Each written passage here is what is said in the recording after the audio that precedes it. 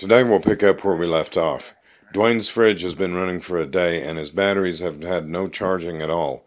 It's not a problem, but the batteries haven't even been topped off since he's received them. He makes a temporary solar array by leaning 4 panels against the south wall of his shed and wiring them in series, and then from there to the charge controller located inside the inverter.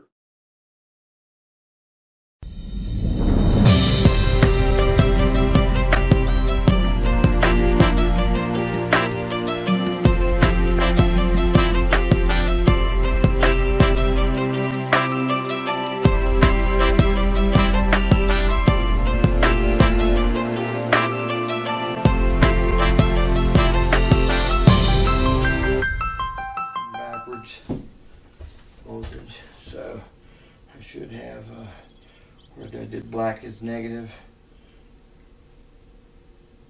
Why am I reading that backwards? Ooh, dang, I got a tingle off of that.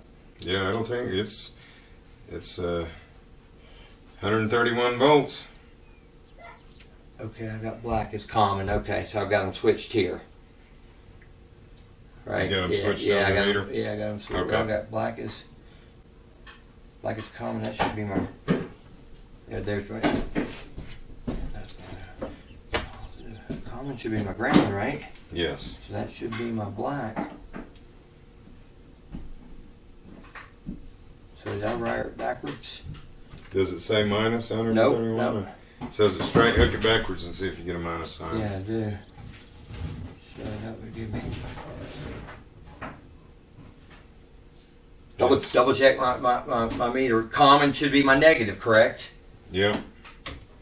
Yep. So let me just go switch those. Let me look at the back and see how I did that wrong. just switch it here on your panel. That's the code.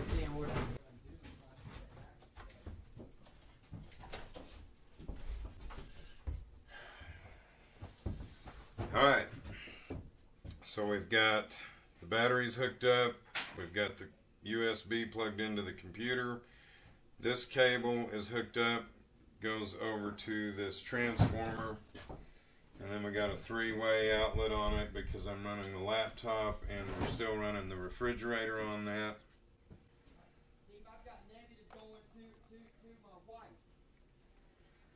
That's fine. That's actually the code. Okay, but is my meter reading backwards? Do I have it hooked up backwards? Because I've got negative going to white, so white should be negative. And then if I've got my meter saying, oh, I see. No, that should be my negative. My black should be my negative. Am I overthinking this? Black should be my negative. Okay, this is inside one of those outdoor enclosures. Now this one came with what looks like a QO series breaker, but it's not. It's actually just a switch. And this this label on the front tells you that it doesn't provide any overcurrent protection. But what we'll do is we'll bring in negative and positive. It doesn't matter which is negative and which is positive on these lugs. This will be the input. If this is going to have the 60 amp breaker, negative and positive from the photovoltaic panels, and then negative and positive out from the panels. And the reason is that's what the code calls for in an ungrounded system, which is what we're going to have here. The case itself will be grounded from this lug, so your enclosure is grounded, but the wiring itself is not grounded. It passes straight through. So this goes from the panels into the lugs, out of the breaker to the inverter. And then on the batteries, it works the same way. It comes from the batteries to these 2 lugs, and then from out of this to the inverter. And then this also will have the case grounded the same way. They work the same way all the way around. And then this gives you the protection that'll pass for code. Always ground your enclosures. That's very important because you want to keep static drained. What I've done here is I've put together some frames to hold my solar panels, and all my tools are pretty much packed up, so I wanted to just get off the shelf merchandise. Went down to Home Depot and was able to pick up these perforated channels, you know, straight off the rack. They're about $16 a piece. And then I picked up some 2-inch galvanized aluminum tubing here, piping, straight off the shelf. I did have to cut these down. They're 10-foot lengths, but you can do it with a hacksaw, you know, pretty easy. So I put together these panels. The connections for putting the channeled steel to the tubing are right off the shelf also. So you really can't get any easier than this. Assembly time, you know, is minutes. Well, what are we getting? Do you remember what we were getting out of this? I got 4 panels here.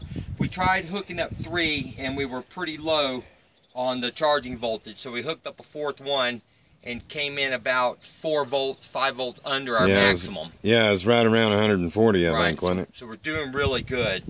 Got these hooked up. I just used alligator clips because that's what I had handy at the time. And I plan on moving these, so that's a temporary setup right there. I'm working on my racks once again. I got my post in the ground. This is a 2-inch schedule 40, so I doubt it's going to move much, especially with the framing system I've got going here. And then I will run a diagonal cross tie to really tighten it up, and if I need one on these posts here.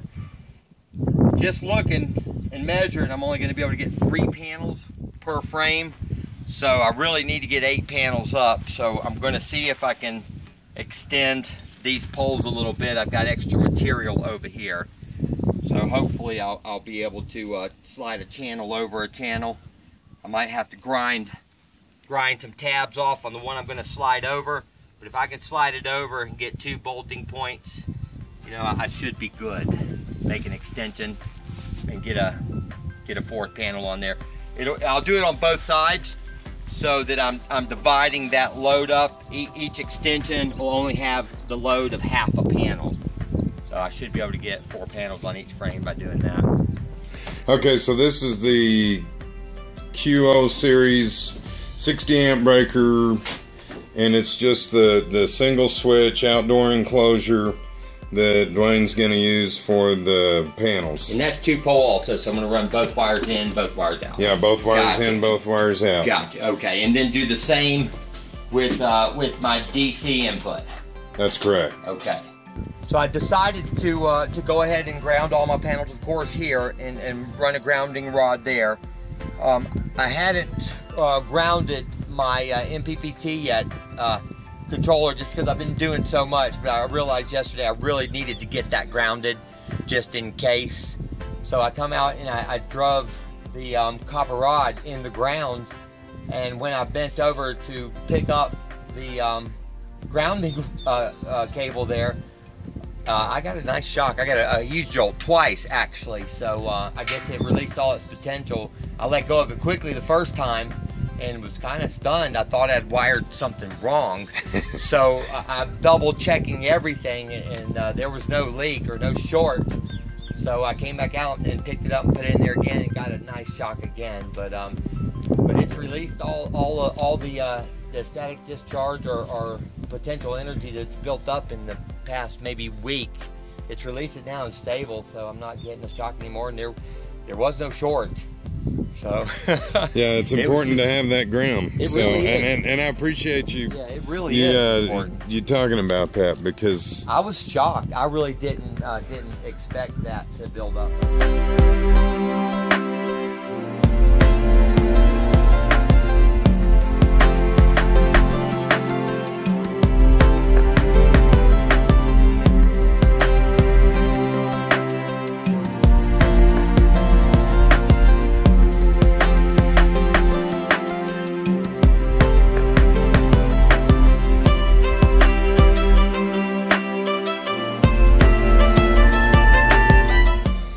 So tell me, if you don't mind me asking, because I know there's going to be people ask. Okay, you got How much have you got invested in your homemade rack? In my homemade rack, I got $124 for the steel pipe here, and that's a 2-inch schedule 40. And then for the hardware that I've got on, the 2-inch galvanized pipe, the U-bolts, the unistrut connectors, and these 6 unistruts, I've got about $320. So 460 bucks. You know what I got in mine? How much? In my rack, I've got probably $3,000, maybe $3,500. In the rack? In just the rack. See, I figured y'all were doing it coming out cheaper because you were just using straight steel. Well, on my pipes, I use the drill stem from oil wells that I got off the surplus market. So I got a good deal on those, but my rails that I had to mount the panels to, Yes. I bought the rails that were made for it with the mounting clips that were made for, and that alone was like $2,500. That gets expensive. So you did it right. Unistruts, you know, a lot of the commercial companies that are approved contractors for military, they actually, instead of going in and using steel to make legs for brackets and stuff, they mount 4 unistruts together. So these are very popular in the commercial market. Just temporary, but it'll work. Just temporary, that's right.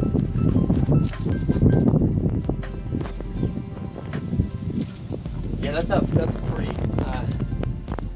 pretty easy and neat little crimping tool for electrical. You come up with some ingenious ideas, and what I've got here is I can't find any wire lugs, and I really don't want to solder these right now because this is a temporary connection. So yesterday I bought some fence clips or wire clips for making chicken cages, and I was going to put together some chicken cages, and I just pulled them out, and I'm going to crimp the wires together using them. Let's see, put that in here.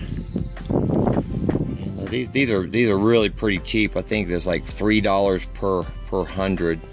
So sorry, I'm getting in. No, that's fine. I know you're filming there. We got a good angle. Yeah. Roll that on there, and that'll hold it. Grab some vice grips. Yeah, AKA crimpers. Hey, right. And I know there's a tool for every job, but right now my tools are hard to get at. So that's not the best right there.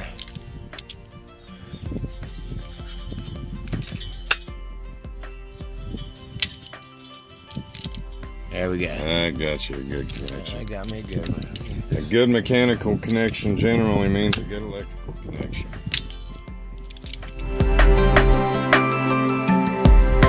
By the time I left Duane's house, he was generating 1,600 watts of power, and the batteries were charging very nicely.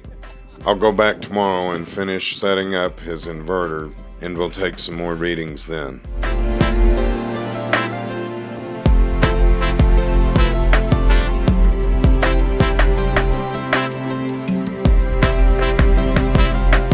That's it for this week's video. Thanks for watching, and don't forget to subscribe to my channel. See you next week, or next month, or whenever I get to it. I always answer questions whether posted publicly or privately. See you then.